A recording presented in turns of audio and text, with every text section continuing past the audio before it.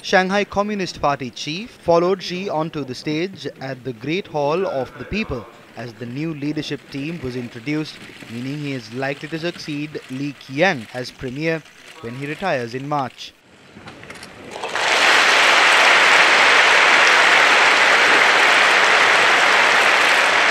The standing committee lineup is further confirmation that Xi's grip on power is undiminished by the events of a tumultuous year, including a sharp economic slowdown and frustration over his zero-COVID policy.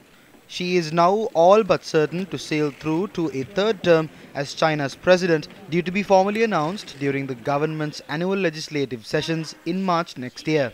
Meanwhile, yesterday the spotlight was momentarily focused on the unexpected departure of former Chinese President Hu Jintao from the stage at the Great Hall of the People in Beijing.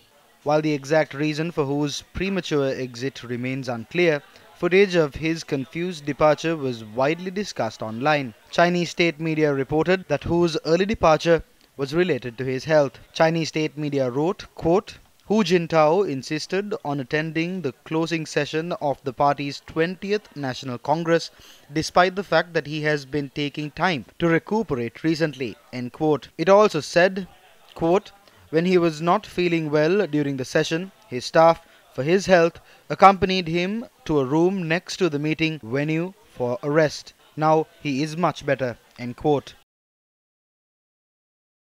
අපි ගැන හිතන එකම reload එක. අදම 749 ප්‍රීලෝඩ් කරන්න.